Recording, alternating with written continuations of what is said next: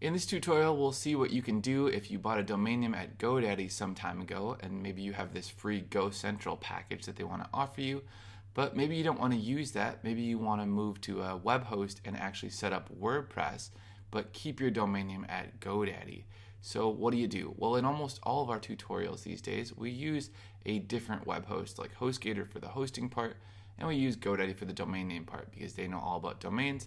And these guys know all about hosting. It's also better for security, and if you ever want to leave one of these places in the future, it's easier to do so if you have them in separate locations. That's great. There's also more reasons listed in this article from WPMU Dev that I'll list in the comments below. So how do we do it? Well, this question is also the exact situation that Aracely is in. She mentioned this to us on our YouTube channel and said, in a few days, I need to renew all my products at GoDaddy. So my question is, what's going on here? Can I start building my WordPress website right away, or do I have to wait? So let's get this figured out for Aracely. She obviously is in this situation now, and for any of you guys who are in this same situation. The answer is no, you don't need to wait. And the process is this. All right, so you've already registered a domain name at GoDaddy. That's your first step, which is done. You can then just go ahead and set up that web hosting at a different web host like HostGator, which we of course recommend. Once you've set up the web hosting, you go back to GoDaddy and you connect the domain name to the hosting, which will take up to 72 hours to quote unquote propagate, although it's usually a lot less, at which point when you visit your domain name, you can actually see the new stuff you're building at HostGator. While you're waiting for that to connect, you can actually log into HostGator and install WordPress right here so that you have a new blog ready when people start visiting your domain name, and of course so that you can start actually building the blog. So let's walk through how that would actually look for you.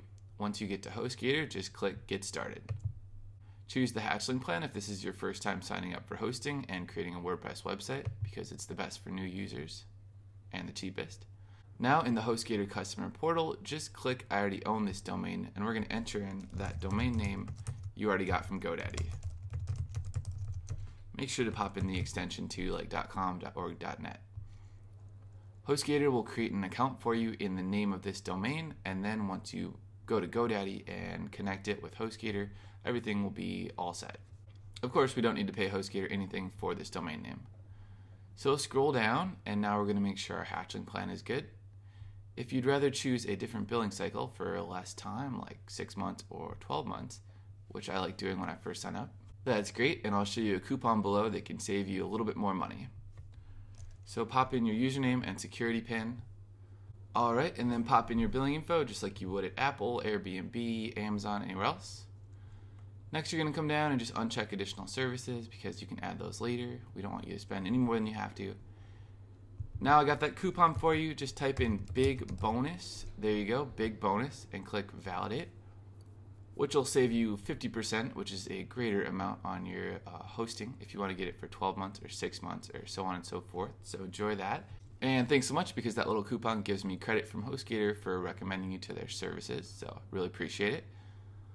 Alright, now you can come down and you just click the box here. And once you do that, we're all set to purchase our hosting. Alright, so you got your domain name. Now we're going to complete our hosting purchase. And we just need to click checkout now, and then we're going to connect the two things. So this will complete your hosting purchase. Let us know if you have any questions below, but I think we're looking perfect, so we can just click checkout now. So you'll get the nice welcome to our family message from HostGator, after which you want to head to your email. You're going to open an email that looks like this one from sales@hostgator.com, because in there, there's that pertinent information that you need to enter at GoDaddy. That would be your first name server and your second name server. So you can either write them down on a piece of paper or just remember them. And next you want to head over to GoDaddy and find your domain name that you're going to use. So once you find it, just click DNS. Now scroll down, and under name servers, click change. Where it says default, click there and choose custom. And now just write in those name servers that HostGator sent you. Copy. Paste. Make sure you get the first name server in the upper box and the second name server in the lower box. Alright, copy paste so we can't possibly mess it up. And of course we did manage to somehow. Alright, so make sure there's no HTTP there or a slash. Alright, your name servers will probably be different numbers than mine, but as long as they follow this structure, you're good to go. And click save. Alright, now it's going to start propagating and your domain name will start connecting to your hosting. You've already done everything you need to do though, so it's time to just go over to HostGator and install WordPress so that that part's ready. So we'll go back to your email and we're going to go into that second email from billing. Alright, and the next step is just to click on the HostGator billing portal. Now we're going to log in with the credentials that they sent you in this billing email. Alright, no big deal. Loading. And we're in. Alright, so to install WordPress in the easiest way possible, just click on hosting. If this looks a little bit different for you, it's because HostGator is always improving their customer portal experience, but the tools will be exactly the same. Now just scroll down and click Launch Quick Install. And if you perhaps clicked on Get Started with WordPress today, it'll be the same thing. Alright, now we're just going to click WordPress right here, middle of the screen. And you just need to select that domain name for registration, which in our case was Brooklyn's Boy. Alright, so that would be on the list here because we entered that in at HostGator right when we signed up. So you would just choose that domain name. Alright, so imagine that this is the right one. I just have way too many, so we'll do this as an example. Leave the directory box blank and click Next. And we're not going to pay anyone to do it for us either, of course not. Click Next. Now just enter in your basic title, user, which will be your WordPress username, your name,